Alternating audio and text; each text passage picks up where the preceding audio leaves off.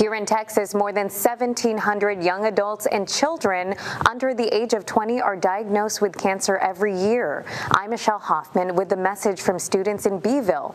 Knowing the risk of the disease, they want young patients to know they're not alone.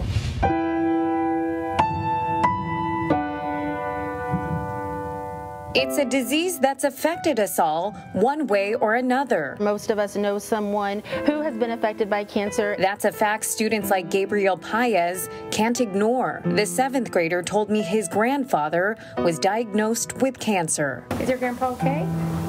No.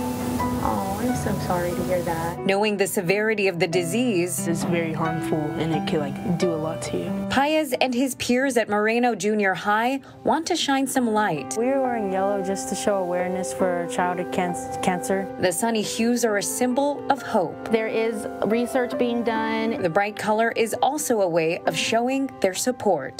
To show that we respect them and we care for them. To show that we love them. We're here to support all students who have gone through childhood cancer. I know we've had several that have gone through Beeville in the past years, and that's not forgotten, and so we're here every year to recognize that. Now, Principal DeLeon tells me Beeville ISD is also looking ahead to October for Breast Cancer Awareness Month. Athletic departments are expected to sell shirts and have other events to raise money for cancer research. From the studio, I'm Michelle Hoffman, KRIS 6 News.